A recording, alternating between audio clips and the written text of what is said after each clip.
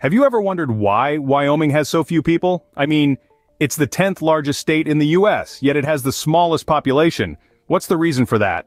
Let's start with some quick facts. Wyoming, with its wide open spaces and stunning landscapes, is the 10th largest state in the United States.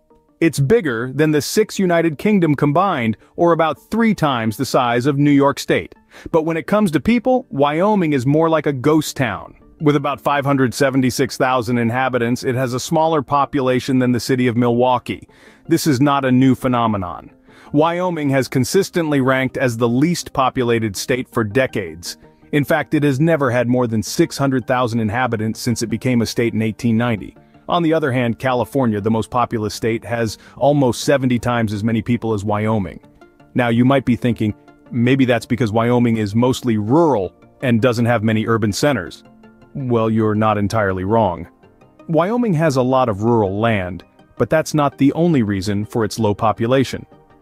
Alaska is much bigger and more rural than Wyoming, but it has a higher population. So what's going on here? Why does Wyoming, with all its natural beauty and vast landscapes, have fewer people than its neighboring states? Maybe Wyoming is a zombie apocalypse hotspot that we don't know about. Or could it be that Wyomingites prefer the peace and solitude of encountering a pronghorn antelope rather than people? I mean, is there something in the water? Is Wyoming secretly a zombie apocalypse hotspot? Let's dive in and find out. First, let's talk geography. Wyoming is a beautiful state, but it's no walk in the park. It's miles and miles of vast plains, punctuated by rugged mountain ranges. The Grand Tetons, the Rockies, these are not just postcard images, they are real. And they're not just there for looks, folks. They pose a serious challenge to everyday life. Wyoming is the least populated state in the Union, but also the second highest.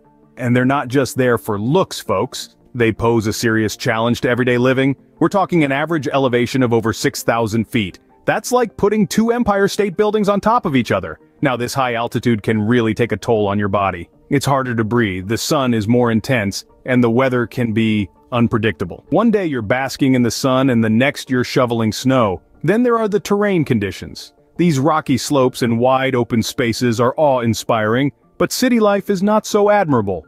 There are no subways or buses in the Wyoming wilderness. Instead, dirt roads and possibly a horse or two accompany you. The climate? As harsh as it is beautiful. Winters here are not for the faint of heart. We're talking sub-zero temperatures, biting winds and snow that can pile up to your waist. Summers, on the other hand, can be scorching, with temperatures often soaring into the 90s.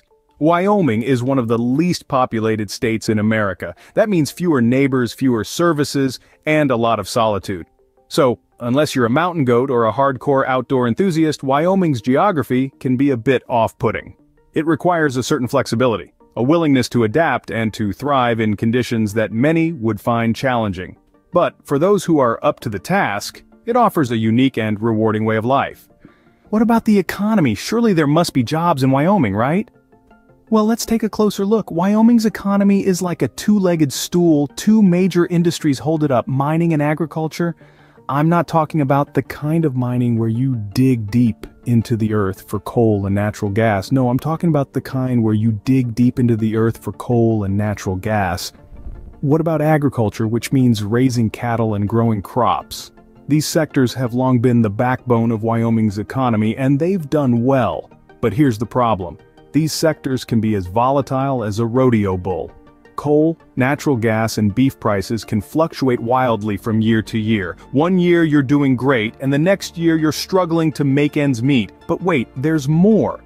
While these sectors are vital, they don't create jobs like others. Think about it. Once you start running a mine or a farm, you don't need a lot of people to keep things running smoothly. It's not a business like tech or finance where you need new blood and fresh ideas all the time. That's not to say there aren't other opportunities in Wyoming. The state has a thriving tourism industry thanks to its natural beauty, but it's still not exactly a job factory. Plus, tourism is seasonal, meaning it doesn't provide you with a steady paycheck all year. Well, what about starting a business, you might be thinking. Of course, this is an option, but remember, businesses need customers, and in a state with fewer people than a medium-sized city, finding enough customers can be a bit of a challenge. So, if you're not interested in digging coal or herding cattle, Wyoming's job market might leave you in the lurch. However, if you're a fan of wide open spaces and don't mind a little economic uncertainty, Wyoming might be the place for you. Okay, Wyoming is hard to live in and there aren't a lot of jobs. But what about the social scene? There must be something to do there, right? Not really. Think of it this way. You're a social butterfly, always looking for the next big event, the latest gallery opening, or the newest restaurant in town. Now transplant yourself to Wyoming. Suddenly, you're in a place where the biggest event might be a high school football game, the newest gallery opening might be a new exhibit at the local history museum, and the newest restaurant might be, well, maybe the new diner down the road. Wyoming is not exactly a cultural attraction. If you like opera, ballet, or world-famous art galleries, you might feel a little out of luck. The state has a fair number of museums, but they're mostly dedicated to local history or natural history, not so much to the arts. Still, that doesn't mean there's nothing to do in Wyoming. If you are an outdoor enthusiast, you are in luck. The state boasts an impressive array of outdoor activities, from hiking and camping to fishing and hunting. And let's not forget stargazing. Wyoming's low light pollution means that on a clear night you can see the Milky Way in all its glory. But again, these are solitary pursuits and there is no lively sociability. Then there's the issue of diversity. Wyoming is one of the least diverse states in the country. This lack of diversity can lead to a lack of cultural amenities and events that cater to a wide range of tastes and interests. As a result, Wyoming's social scene is quite limited. So unless you like stargazing and hiking by yourself, Wyoming's social scene can make you feel a little lonely.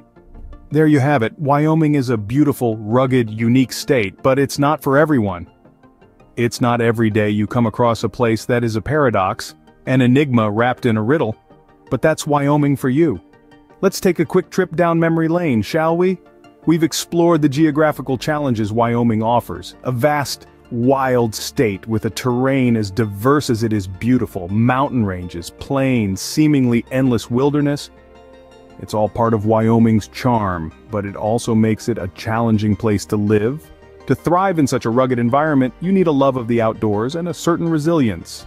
Wyoming's economy is heavily dependent on a few key sectors, such as mining and agriculture. This can make it difficult to find a job unless you work in one of these sectors. And let's not forget the lack of urban amenities. Wyoming is one of the least populated states in the country, which means it lacks many of the amenities you can find in more populated areas. Then there's the social scene, or rather the lack of it. Wyoming is a place where you make your own fun. You won't find a bustling nightlife here, or a plethora of restaurants and shopping outlets, but you will find a close-knit community of people who appreciate the simple things in life. Put it all together, and it's easy to see why Wyoming is not overflowing with people.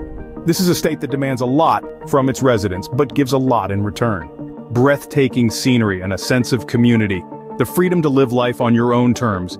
These are the things that make Wyoming special. Next time you wonder why so few people live in Wyoming, remember, it's not for the faint of heart or the easily bored. But for those who love the outdoors, it can be a paradise.